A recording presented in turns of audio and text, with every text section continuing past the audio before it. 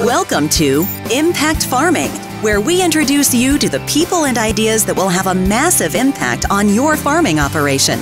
Brought to you by Farm Marketer. Sit down, start the engine, and let's roll with today's show.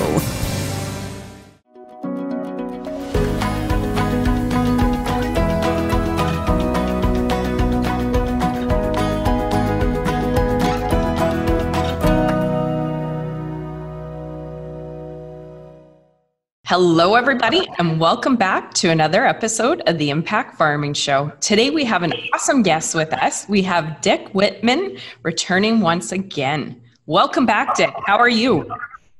Just wonderful. Excellent. We had Dick on the show, I'd say a couple weeks back. I'm not even sure how many weeks back. And he was sharing more about his guidebook that he built, building effective farm management systems. Now, today, I brought Dick back on to share some best management practices when it comes to farm finances. So really quick, I want to share a little bit about our guest, and I'll get him to dive in and share some of his experience as well. So Dick Wittman, he is the former manager and board chair of a 20,000-acre Idaho family farm. He is a farm management consultant, and he is a trainer. And you know what? I have just summed up 40 plus years of experience really quick, right, Dick? I just skimmed right over. So why don't you share a little bit more with your audience about who you are, what you do, and then we'll dive in to some really important practices that you're going to share. And I know you said it best earlier, Dick. A lot of the farmers are parking the combines, all the equipment, taking inventory, and as we wrap the year up, this is an important time of year where we should also be looking at the farm business. And I know he is so passionate, you are so passionate, Dick, about farm financial management, and you're going to share some areas where farmers should focus on to make sure they excel in their business. So, long-winded intro, welcome. Why don't I get you to share more about who you are and what you do? Well, just you've recapped basically. I started out my career in ag lending, working mostly with large and complex loans and supervising banking institutions. And then I came back in 1980 to manage a diversified family business. And at the same time, I started a consulting practice working on both financial management as well as family business governance and family business issues. So for 40 years, I kind of liken it to, I go out on the road and I preach the gospel on best practices in financial management and governance. Then I have to come home and practice what I preach in our own operation. So I've always felt like that was a tremendous privilege to be able to learn daily why we implement this, how do we implement this, and continually learn how to advance towards a professionally managed business. And the focus of today's discussion is on the financial side. Most farmers don't get into farming because they love to do financial statements or do ratio analysis. They get into farming because they want to grow things. And they look at the quality of life of living in a rural community. But if you're going to excel as a farm business, there are some essential practices that you need to develop the ability to understand how to do these things, the discipline to do them on a regular basis, and so that you know how your business is performing, what your trends are, how to make proper decisions on capital purchases, and so forth. So what we're going to do today, Tracy, is just kind of walk through about 10 areas that farmers typically struggle with. And by adopting many of these practices, it elevates their ability to realize what they're doing on a real life basis, not just how they're doing for tax purposes. Whenever you're ready, I'll just start down my list and take it away. I'm excited. Right. Well, the first topic is understanding the difference between cash and accrual net income. And most farmers in the U.S. and Canada are allowed to file tax returns on a cash basis for tax purposes. And basically, that has no relationship whatsoever to what kind of profit your business is really making. An accrual-based net income is looking at matching the true expenses that were incurred in a given year, whether or not you paid them or not, to the actual value of production that you created in a given year, whether or not you market it or not. So there are very specific procedures that you can go through to convert your tax data to accrual data. And farmers that can master this have a really good understanding of what their true profitability is. And those who are not making these adjustments and looking strictly at tax data, they have no idea whether they're making money or not. Okay. So I don't know if you want any specific examples, but why don't we? So for example, let's say you raised $1 million worth of crop this year, but you deferred $300,000 of that into the coming year. Your cash sales are only $700,000, and that's what would be reflected in your taxable income. Okay, gotcha. If we're ignoring the other $300,000 of inventory that we've created, you can flip the other way around. If we ran up $800,000 of bills this year to create this year's production, but we came into the year owing $100,000 and we ended up the year owing $200,000 of unpaid bills, we have increased our amount of unpaid expenses. So our accrual net income is going to be lower than our tax basis because we're punting expenses into a new year in which we'll pay them. And those individual details are all the things that need to be captured when you're looking at accrual versus cash net income. Okay. Most farmers have had good training in some of the ag schools and in some of the workshops on how to do this. But the challenge is, do you develop a template so that you can do this every year for your farm? Are you getting your tax advisors or your accounting advisors to help you with this to make sure you're doing this consistently from year to year? Okay, let me make sure I understand, because this is one that I've actually never even dove into. But I think I might do something naturally here. My books for Farm Marketer are very straightforward. Income in the month, income out. There's nothing deferred. I don't prepay anything. Easy peasy, love it. Now the farm books are different because, like you said, we might have 100,000 of cattle sitting in a pen, not sold, but that's income for this year. So I always get mad at our financials because to me, they're not real. Like, they don't show the income and expense within the year. And to me, I flounder when I look at those financials. So actually what I do is I take an Excel version and then I pop in the income for that year and then try and get a real picture. Is that what you're talking about? Ish? Yeah. It's very, there's multiple factors that go into getting to accrual. And so it isn't just the change in inventory from year to year. It's not just the change in accounts payable from year to year.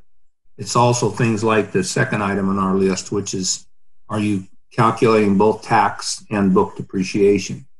Okay. Farmers have been allowed in both U.S. and Canada to do accelerated depreciation and write off equipment much faster than it's actually wearing out. So you get the write-off, but you have not really incurred that kind of a loss in value for your equipment. Okay. So if you're doing taxable income that uses tax basis depreciation, in order to get to accrual, you need to adjust that back to a book basis or economic life, which is a more accurate reflection of how much your equipment is going down in value annually. Okay. You've written off $250,000 in depreciation expense this year, but your equipment line might have only gone down in value maybe 100,000. Okay. So on a tax basis, you've overstated by $150,000 your true expenses. If you're trying to convert to accrual, you need to use the economic or book-based depreciation. That's funny. I just make up my own accounting system, I realize. When I have my financials, I'll flip over to Farm Marketer because I actually find those financials so much easier. At the end of the year, we don't have amortization in there, right? So that's the numbers. And I go, okay, that's my real financials. And then the accountant, my bookkeeper, puts my amortization in. And then I actually just make up my own system and take it out to get to what I call my true financials. But anyways, guys, listen to Dick. Don't listen to me. Well, it's amazing. A lot of people actually make an attempt to do accrual net income analysis. And they do all the adjustments except for depreciation. And the failure to use economic versus tax depreciation can make your true net income be off by 80%. Oh, yeah. You know, if you're writing off a big tractor or combine in 1 year when it's got a 10-year useful life. So having a good procedure to do cash to accrual and also making sure that it includes that tax versus economic depreciation is really critical. Okay. Sorry, I dove right in there, but I had to ask, and I'll throw myself under the bus right on the show for the benefit of everybody, but that's one that I really haven't understood. So I'm glad that you touched on that. Thank you. Our next topic is addressing cost versus market value balance sheets. A lot of producers really don't have a clean version of either one. They've got some assets on the balance sheet at cost, some of them on the balance sheet at current market value. And I really believe that every farm operation should have a clean set of clearly differentiated cost as well as market value balance sheet values. Okay. So let's say that you've written off all of the expenses associated with creating this year's crop production. So when you sell that crop, you've already written off the expenses, so they have a zero basis on your balance sheet. And so 100% of your sale is income. Let's say you're sitting at the end of the year and you're creating a balance sheet. On a cost basis, or tax basis, you have zero tax basis in your inventories because you've already written those off in the previous year. But on a market value basis, they have significant value. Let's take equipment. On a tax basis, because you've depreciated it out rapidly, they may have a very low net basis of cost versus accumulated depreciation. But on a market value, your equipment could be worth 3 to 4 times what your tax basis is. Okay. So that difference between market value and tax basis is called deferred gain or unrealized income. So if you were to sell out the business tomorrow, you would want to know what's my tax basis and my assets and what's my market value and how much gain would I be exposed to sell. And that's just a good foundational set of knowledge for doing estate planning, tax management. If you are thinking about getting rid of an asset, knowing that basis and knowing the implications of disposition are really critical. Land is particularly an issue. If you've held land for a long time, you probably bought it at relatively low levels. So on a cost basis, your land might be worth $1 million, and on a market value basis, it might be worth $10 million. Okay. So you have 10 minus 1, you've got $9 million of unrealized gain or deferred income. So if you were to sell a business tomorrow and you had to trigger that gain on that $9 million, ask yourself, what kind of tax would I owe the government to be able to put that money in the bank? So I think that's the secret here, is looking at all these items and saying, what is my net worth on a cost basis? What is my true net worth on a market value basis? And what is the difference? And the difference is what we would call unrealized gain or deferred income. So I have a client, for example, that thought they were pretty well off. They had a $20 million net worth. But when we did a cost and market value comparison, their cost basis was around $8 million and their market value was 20. So they had a $12 million deferred gain. And in their tax bracket, they were going to give away about 50% of that in taxes. So all of a sudden they realized, divided 4 ways, we're not as well off as we thought we were. So we can get awfully hung up with just raw data giving us market values on the balance sheet without looking at tax consequences or difference between market and cost. Okay. Can I ask you a question about Tracy's made-up accounting system? Yep. Don't let me do your books, folks. It won't end well. Well, I mean, I'm pretty happy that I have it. So we have software where our books are done, and I treat that over here. But I also have a simple Excel spreadsheet, which I call my net worth. And at the top is all the assets, everything we own and what they're worth. And I do market value. If I was going to sell in a good situation, what is my land worth, cattle worth, all of this stuff, right? And then the liabilities, what do I owe on each of those items? And at the bottom is obviously the net worth, the difference. So what you're saying, and I had never thought of that, I said, oh, great, here's our net worth. This is fantastic. And I just was listening to a podcast the other week of all random things. They said exactly what you said.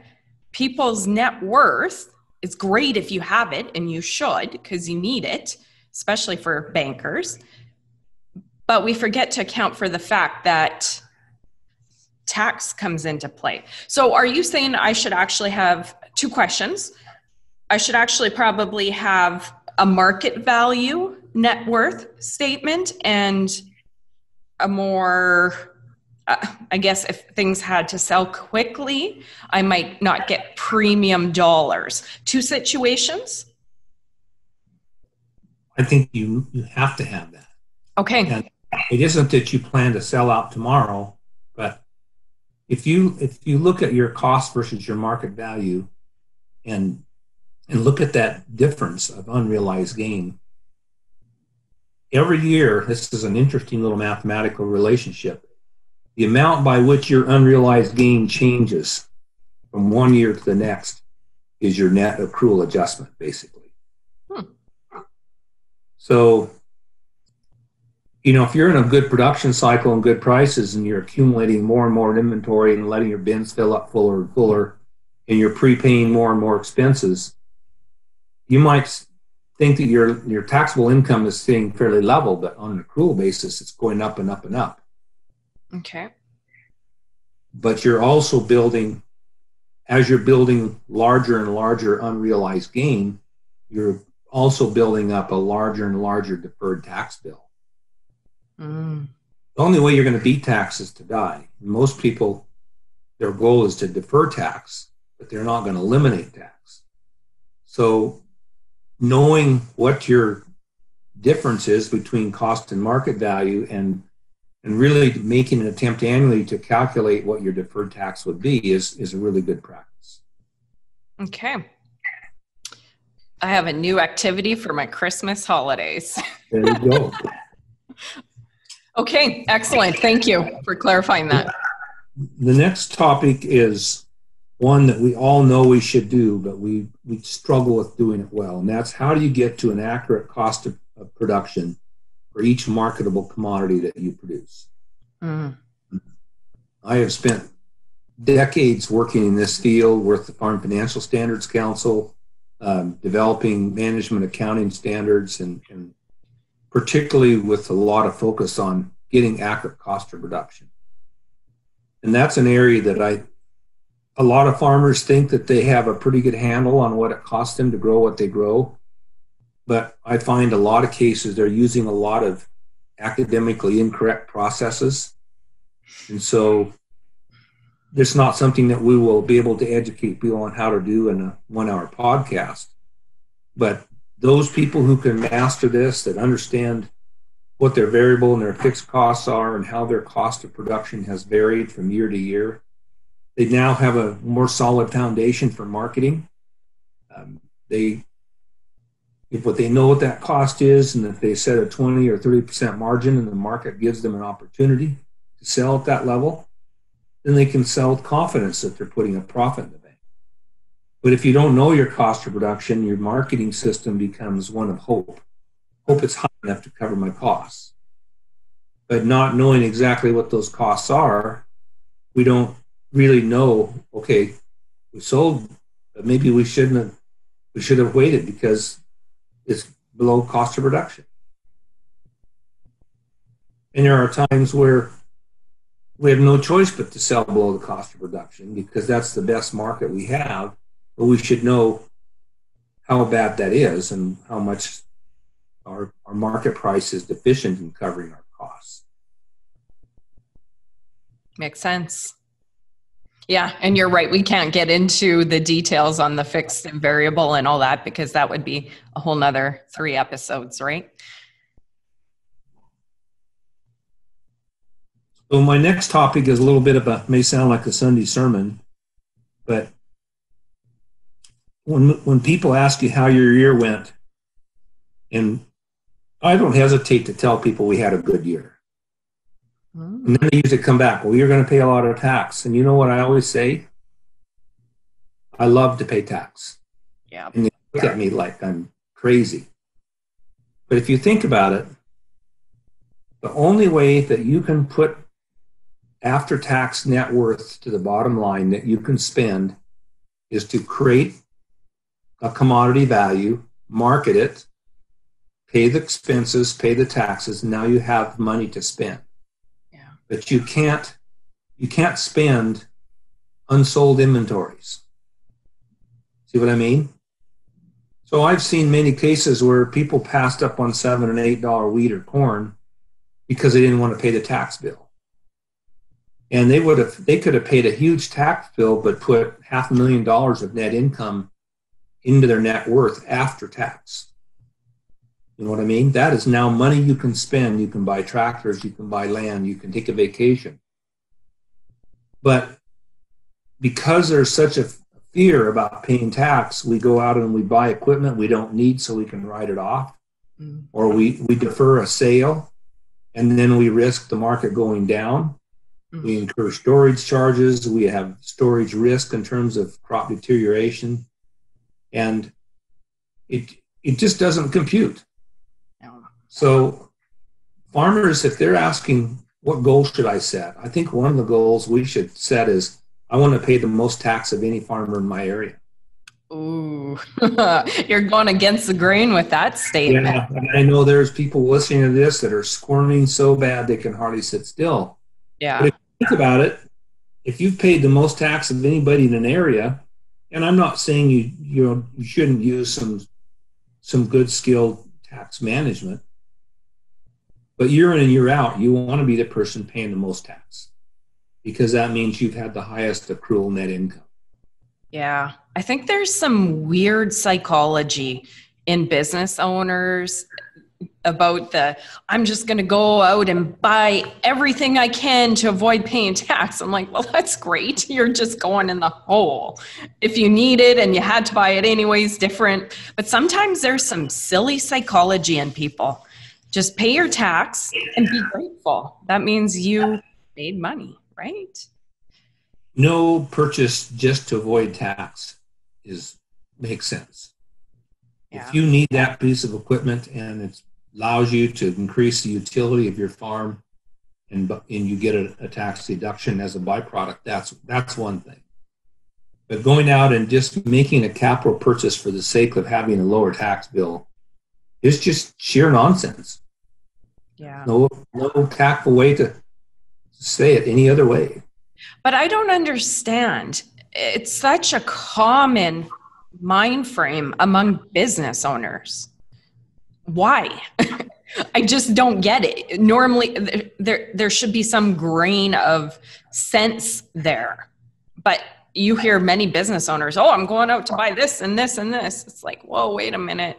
Why don't we make some money? And sure, you got to pay the government a little bit, but I don't. Well, a lot of those purchases, I think in the back of their minds will have a utility somewhere. But just to make the purchase for the sake of a tax deduction where it does not have significant value to your business, it's not needed, it makes no financial sense. Okay. Love it. Thank you. The next category is cash flow budgeting and pro forma income projections. And that's a mouthful. I think everybody has dealt with some form of budgeting if you've run any kind of a business in your life. But rarely do I see really quality, proactive budgeting systems. And by that, I mean a budgeting system that can project your income and expense for the coming year on an accrual basis.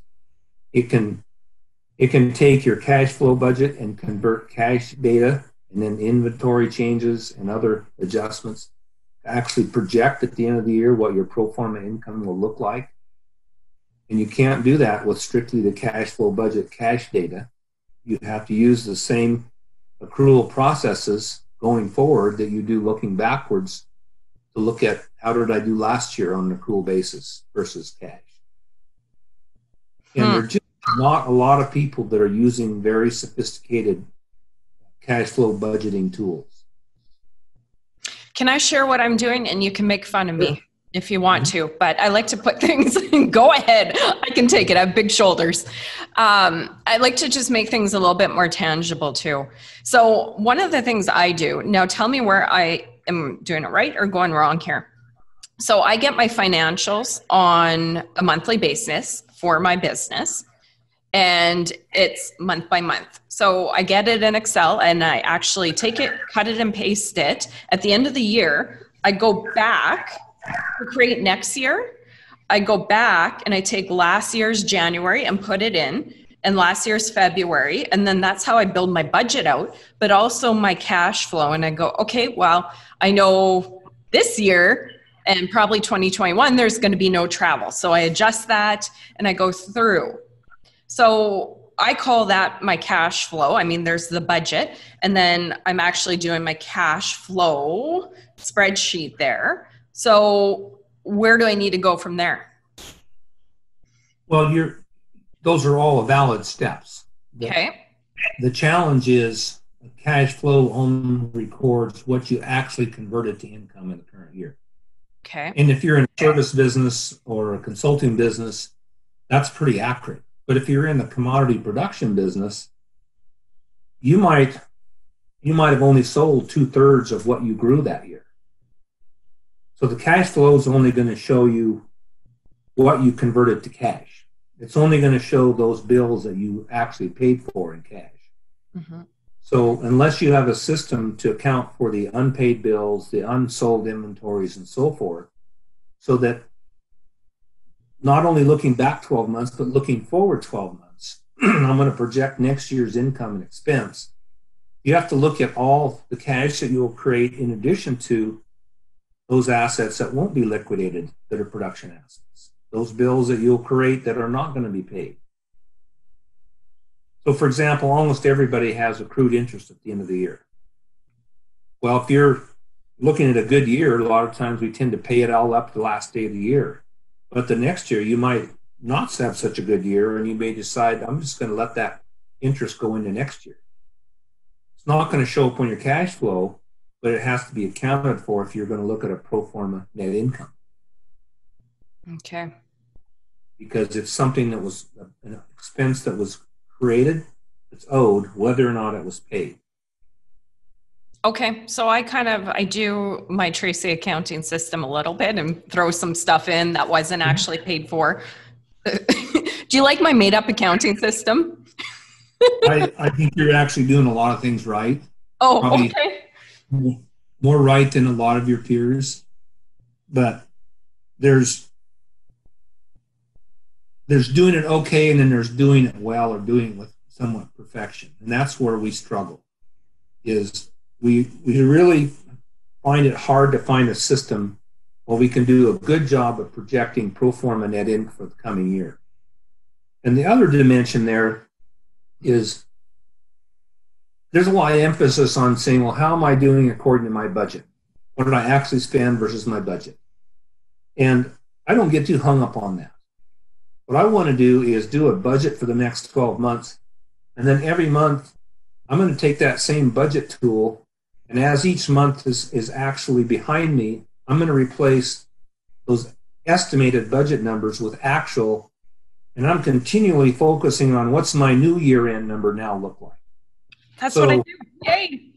By 9 months, I have 9 months of real data and only 3 months of estimated data, but it's still focused me towards that year-end pro forma net income, and how has the events to date changed my projected income to the good or worse. And I think putting a lot of emphasis on, well, this is my budget versus actual, looking backwards, but not looking at how that affects your year-end net income, is where we fall down on that. That is actually what I do. I go in, and at the end of every month when I get my new financials, I go and update it. So my goal is by the end of the year, that's real financials. Yep. But I will admit to you, Dick, that I have not done a proper cash flow for our farm because it is tricky. It's very easy for a business with income in and out, yep. Very straightforward. But I'm like, we know our cash flow and we manage it well. But I've made a few attempts and I get so darn frustrated because I go, well, wait a minute, the top line is a little weird because the income's over there. It's a little trickier. Yep. Anyway. I think you have the gist of it. So if any more questions on cash flows? No, I think that was great. Thank you. So the next topic is trend analysis, the use of key ratios, and are you building a professional annual report for your shareholders? Oh. Most farms that I know are business people, and a lot of them have some investments off the farm. They put money into retirement plans and in stocks, and they would never dream of putting money into a stock where you couldn't get a nice annual report that said, this is our company, this is our strategic plan, this is our 5-year trend sheet, and look how good we are. But how many farmers think about that for their own business? How good a job are we at looking at not only this year's financial position and performance, but how's it compared to last year and 5 years ago? And what are our trends in working capital and debt asset ratio and profitability? Depending on which set of standards you want to look at, there's 15 to 20 key ratios in agriculture that are critical financial ratios. Okay. I don't get hung up on all 20 of those. I think it's important for farm producers to settle on half a dozen or so of those really critical bottom line indicators, and every year update your farm financial trend sheet. Do the ratio calculations so that you can see, how's my liquidity changed from year to year? How's my debt to asset ratio? Is it getting better or worse? What's my target? And have it not just be, well, it will be what it is. Have it be more of a goal-directed approach. What's my operating profit margin? What's turnover doing? And how are those impacting return on assets and return on equity?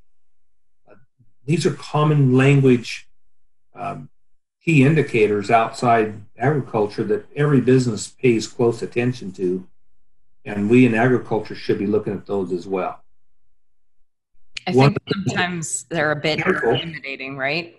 What's that? Sorry, Dick, I interrupted you there. I just said sometimes, and even myself, I'm fairly comfortable and interested in financials, and I love it because I know it's so important, but sometimes those ratios, they just sound a little bit intimidating, right?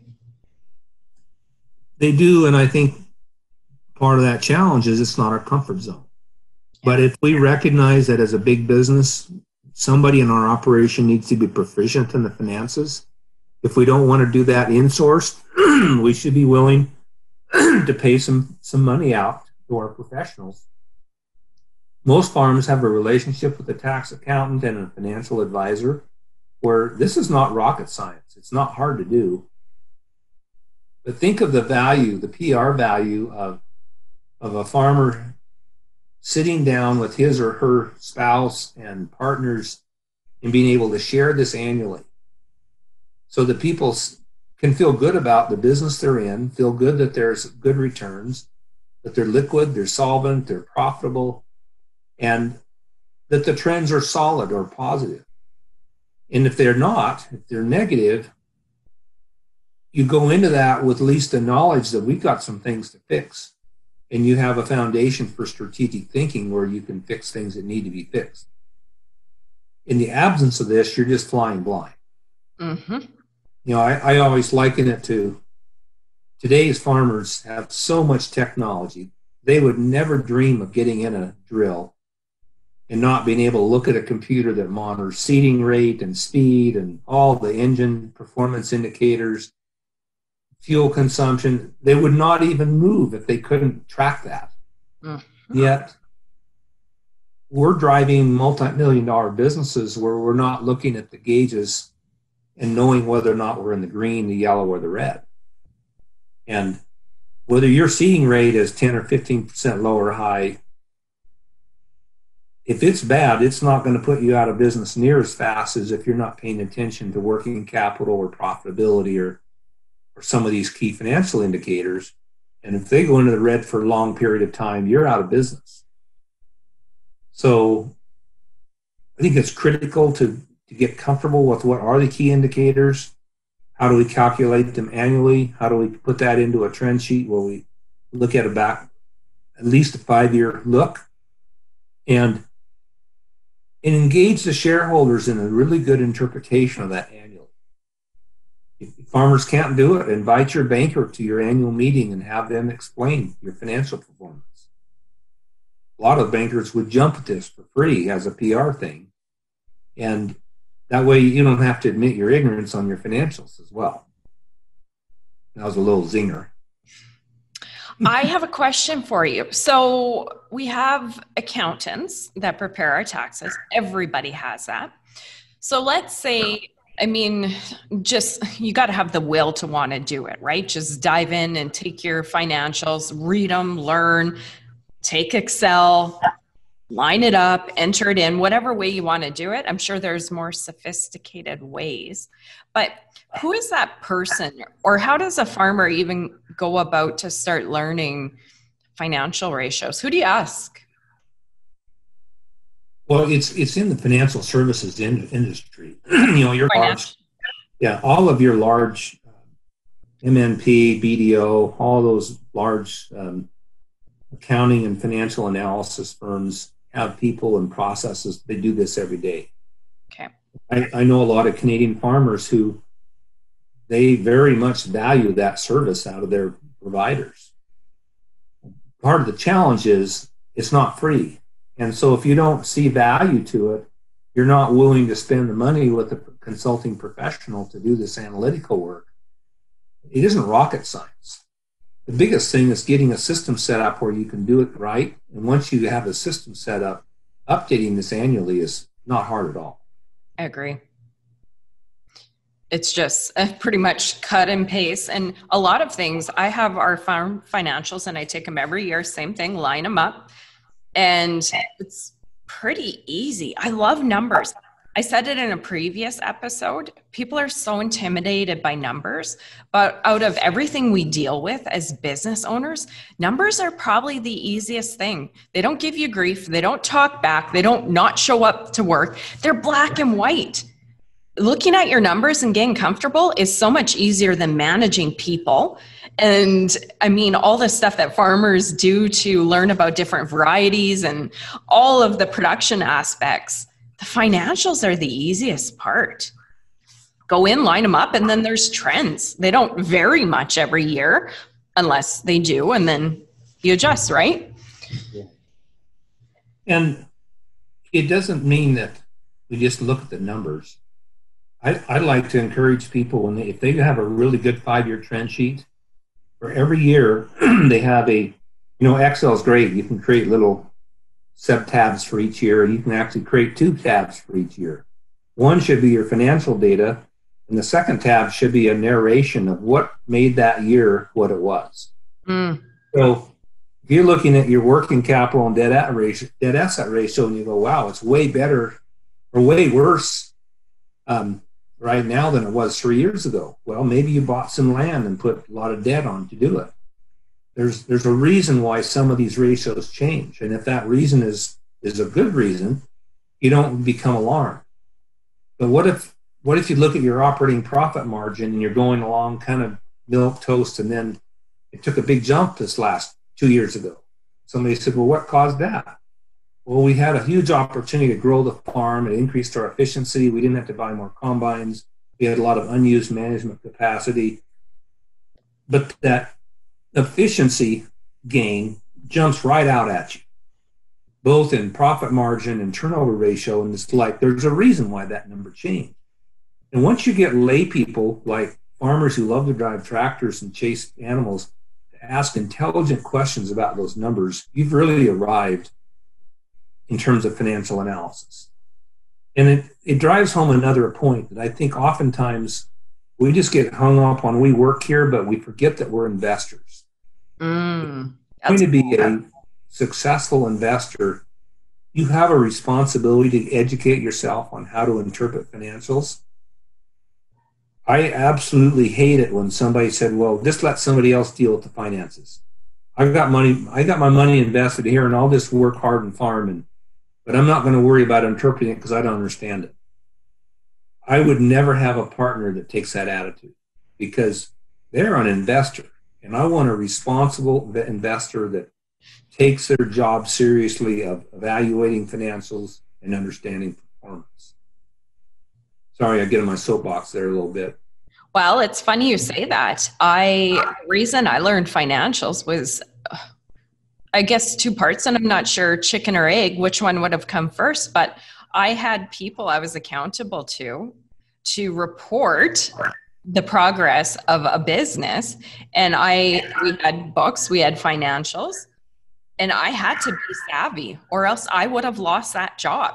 So in farming, now I'll flip to the farm side. It's okay. It's okay to not have that, because it's just our money and we don't necessarily need it, right? You could build this case up, as I'm sure many do. We're busy. We don't have time. We don't have the knowledge. We don't want to learn, whatever it is. You can get away with it on the farm because it's your business. But in the business that I'm referring to, if I didn't learn financials and how to report and how to read it and be able to report that to the shareholders, I would have lost my job and been replaced very quickly by somebody that knew what they were doing and could confidently communicate that, right? And I think that is more common outside of agriculture. Again, yep. Agriculture, we get in farming because we want to grow stuff. Yeah. And we don't go into it because we enjoy reviewing financials and having board meetings and looking at this stuff. But if we're going to get serious, when you think about it, most farms have their entire net worth invested in their farm. Wouldn't you want to know how it's performing and if it's a good investment? That to me is just minimum responsibility of being an investor. I love it. And that's a neat mind frame switch for the agricultural world, right? We're investors in this operation. The second a farmer would look out to a different investment, they would want to know, right? If they were putting money into somebody else's business, guaranteed they would be asking in a quick hurry, wait a minute, can we see some financials, or can you report to me how this is doing? I just put money in with you, right? But then we come home and we might be okay with not having our own data. I could see that happening. I could probably even do it. There's me on my soapbox. Right. Well, we just have 2 more topics if we have time here, and I'm going to just go through them rather briefly. Yes, one is how do we use models to optimize capital asset purchases? And the second one is how do we analyze our capital debt repayment capacity? And maybe I'll take this last one first because it won't take long. Farmers are good at looking at working capital and debt asset ratio and basic profitability. But probably one of the most important metrics that the lenders look at is what is your debt service capacity? And that calculation gets a little more complicated, but it takes a look at not only what income and cash you're creating from operations, what outside income do you have to add to that, and then that's your capacity. Then it measures what your commitments are. All your principal payments on term debt, capital debt interest, unfunded equipment replacement. Let's say that every year you try to buy $250,000 worth of new equipment out of cash, and you buy $250,000 that you fund with debt. Well, if you're planning every year to be able to fund from operations $250,000 in debt, then that's part of your annual commitments. It goes into calculating your capital debt repayment capacity. When you get in good times, that number goes above 1-to-1 substantially. When we get in tight periods of time where farmers they're losing money, you can be profitable but not be able to pay your debt payments. Mm. And that's a fallacy. People think, well, as long as I'm profitable, I'll be all right. But they might have bought a combine or large tractor that has payments over a 5 or 7 year period where there's not enough cash flow to fund those payments within the time frame that they've created. Mm. So if they're still profitable, it may mean scheduling these over longer terms. But if they're not profitable, then we have a different challenge to deal with. So this is another metric that if you are not comfortable calculating it, make sure that your financial advisors are helping you to prepare this annually. Pay attention to that ratio. Make sure it's up there in the 1.2 to 1.5 to 1 category. And the other thing to be careful here is I don't look at this as a number that should be a steady year to year.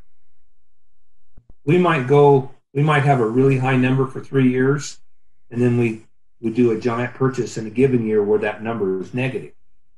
But on average, we're fine. So capital debt repayment capacity is more of a longer term metric where we need to look at what is the trend, and we might have some lows and highs because in a given year we may not buy any equipment. Another year we may take on a debt and may pay a whole bunch off. But it's over time, on average, what is that number looking like? Okay. So the last one is, this can get quite complicated, but I'll just try to hit the high cliff notes. Do we have an analytical process on major purchase items like combines, sprayers, big balers, where we're saying, I've analyzed this and I'm making the optimal decision? What do you mean by optimal? Unfortunately, a lot of those decisions are based on the fact that I can afford it, the banker will finance it, and I can make the payments. But that may not be the optimal decision. Based on your hours of use or acres that you put on annually, we have 4 different options on capital equipment. We can buy, we can lease, we can custom hire, or we can joint venture with somebody else where we can have shared ownership. Okay. Every major large equipment item that we look at all 4 of those options. And there's some really good analytical models. Alberta had a tool called Rope in the Web that could look at cost per hour and cost per acre for various kinds of equipment. Okay. They pulled that from the website. Unfortunately, it was one of the best analytical tools I've ever used. Kansas State University in the U.S. has a very sophisticated model that you can put in your data, and you can see what it costs to lease, what it costs to own. Excuse me. But I would never want to make a large capital investment without doing that analysis. We're running a sprayer over maybe 20 to 30,000 acres a year. And our cost per acre to run that sprayer are under $5. But if we only had a 1,000-acre farm, there's no way we could justify a $500,000 sprayer. That is what I wonder. You look at some people's operation. Oh, sorry. Interest and depreciation and the fixed costs that go into that.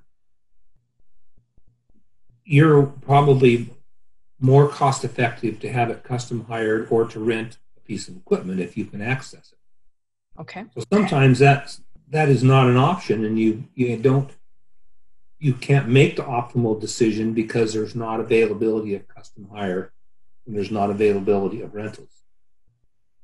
But at least you should do the analysis and know what's it cost me per acre or per hour to do it this way versus that. Okay. For years, I did analytical work for farmers looking at buying combines. And that was back when the interest rates were much higher.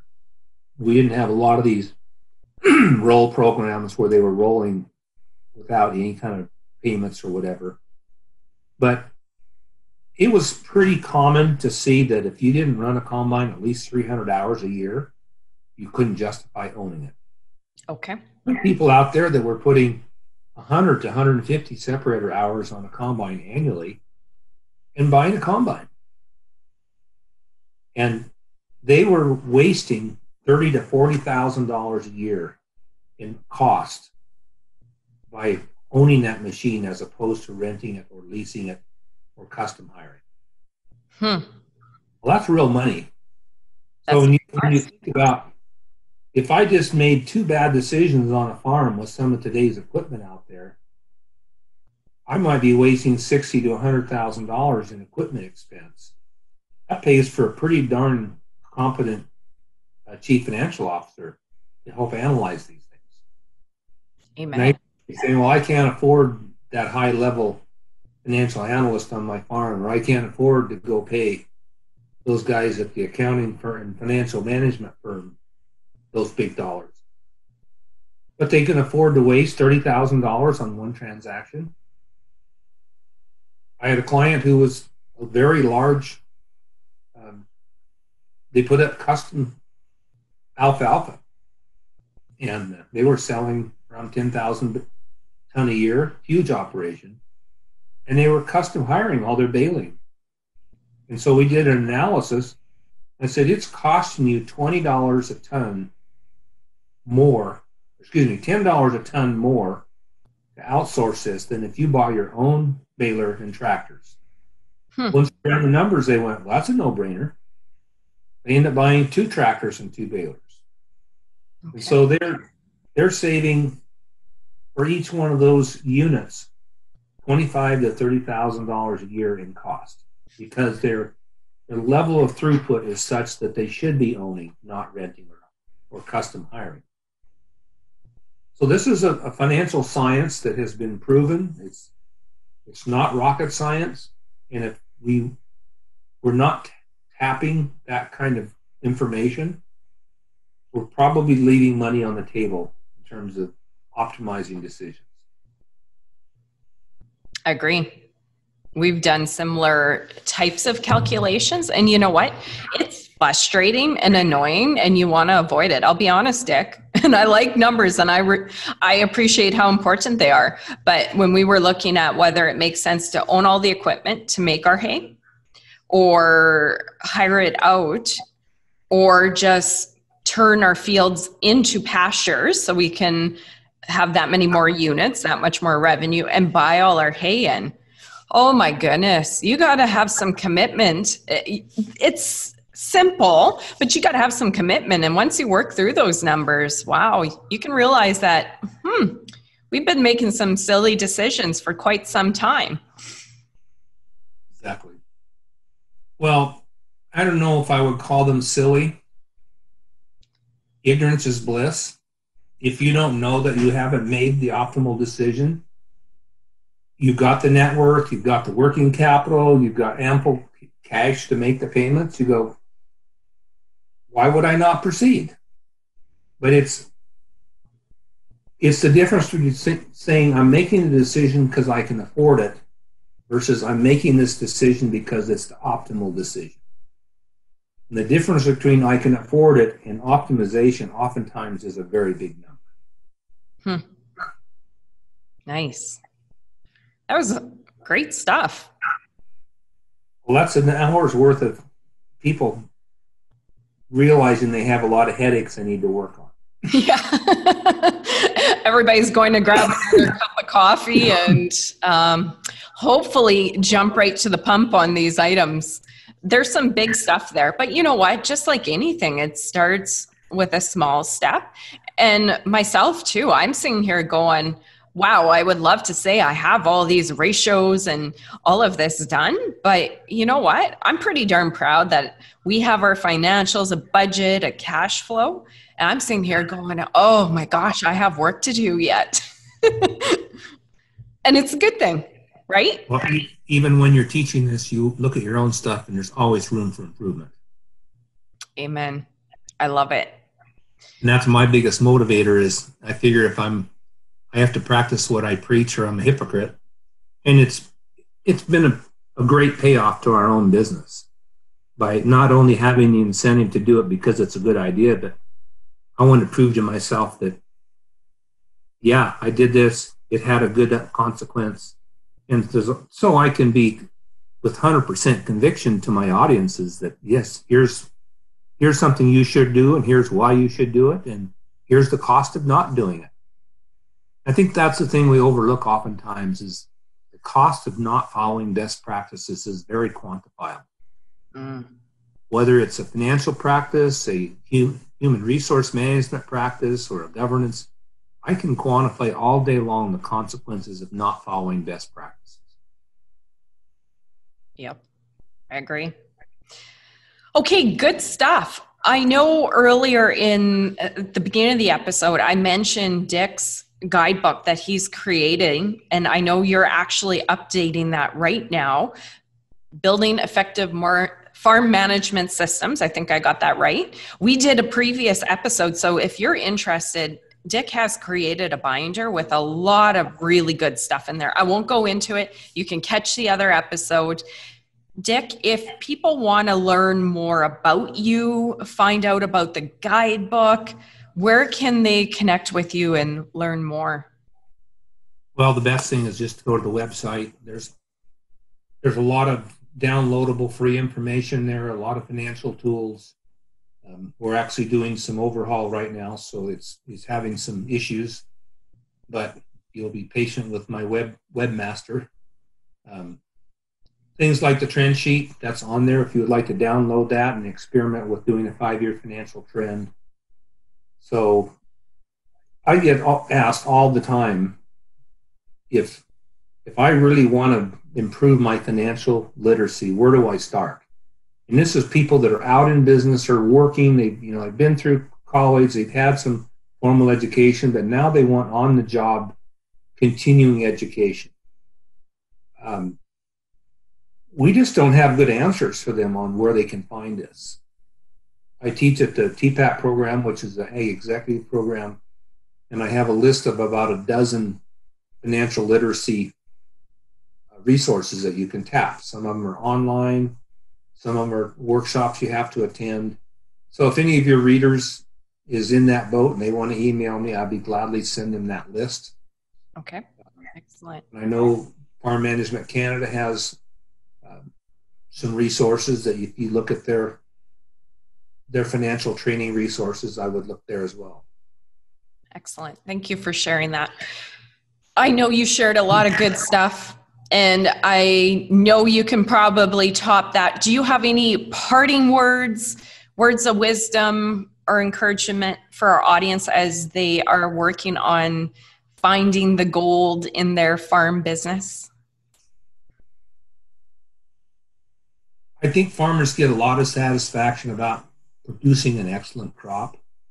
And we need to reach the point where we get that same kind of a satisfaction by creating quality financial records, quality financial analysis that is understood and shared amongst our ownership teams.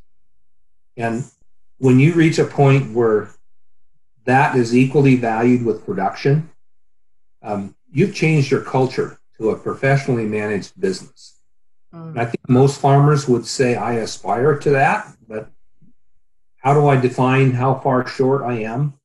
In many cases, they're good at production, but they fall drastically short in financial management and in human resource type areas in their business. But they're definable areas where we can make continual progress. It's going to be self-study. It's going to be going to workshops, on-the-job training. Every chance you get, grab that opportunity. Things like these podcasts that you do are a great resource because farms can sit in their tractors and combines and listen to these things, and they don't have to take any time away from work. Thank you. Especially with all the auto steer out there. They can just put it on autopilot and start taking notes. I love it. Those were good, great, excellent words of wisdom. Thank you, Dick. They know how to find you, and I know you are more than willing to connect with anyone in our audience that has questions. So thank you. Thank you for joining us, Dick. I am always very grateful for the time you spend with us here. So thank you, thank you, thank you. And thank you guys in the audience. If you like this episode as much as I did, like it, share it, and subscribe.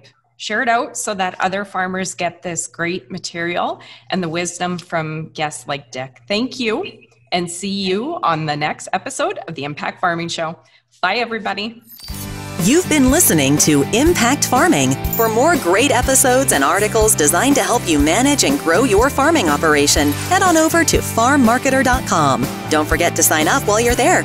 We will see you on the next episode.